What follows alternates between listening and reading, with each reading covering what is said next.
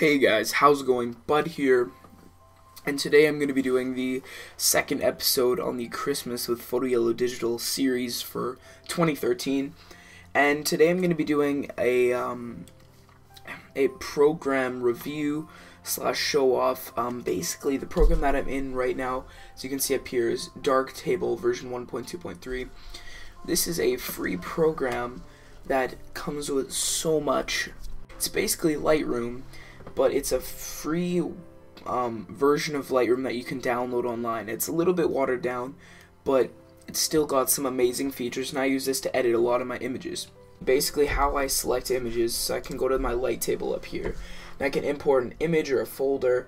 If I import an image, it just takes all the images in that folder, and basically these are the images, the main images.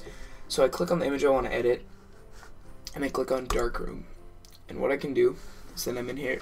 And I've got different sections over here. I've got this, this just shows me all the modules that I've used in this, on this picture. And everything here are modules, essentially. These are, all these little sections have little modules that you can change and stuff. So, basically, if I go to the shadows and highlights section, I can change the shadows. So, I want to bring up the shadows just a bit. Or do I want to bring them down? You know, I can choose. This is just kind of basic stuff here. Then I can go to some of my levels and change these here if I want to. Do some tone curves. I'm not going to do a whole bunch of that. I might do some contrast here. I think that gives it kind of like a dreamy effect. So basically what I'm doing here is it's basically just changing the way the monochrome, the black and white, is affected by whatever color I select in this. And let's say I don't want this wheel because I don't really want a monochrome on it. Basically I can just move over to this and I can just turn it off. Bam, it's off right there. So now my color correction, I'm just gonna bring it up slightly and bring it way up to orange. Bring it down to blue. Ugh, that's hideous. Let's bring it sort of up this way a bit.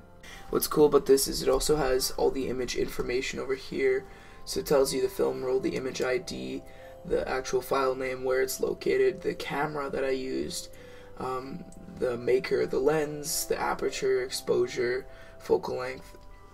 It basically lets you use everything here. Then what I can do is I can go down to here, and let's say I don't want to have to look through this for all the modules that I want to use. I can just go right into this section right here and add anything I want. So if I want to add a bloom, just click on bloom. It'll bring it up right here, and I can adjust this to be a little bloom here. This is just a totally full out program, really great program.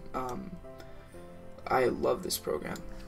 So yeah, I'd recommend that you guys go look it up. I'll put a link to download it in the description. And yeah, this is episode 2 of Christmas with Photo Yellow Digital.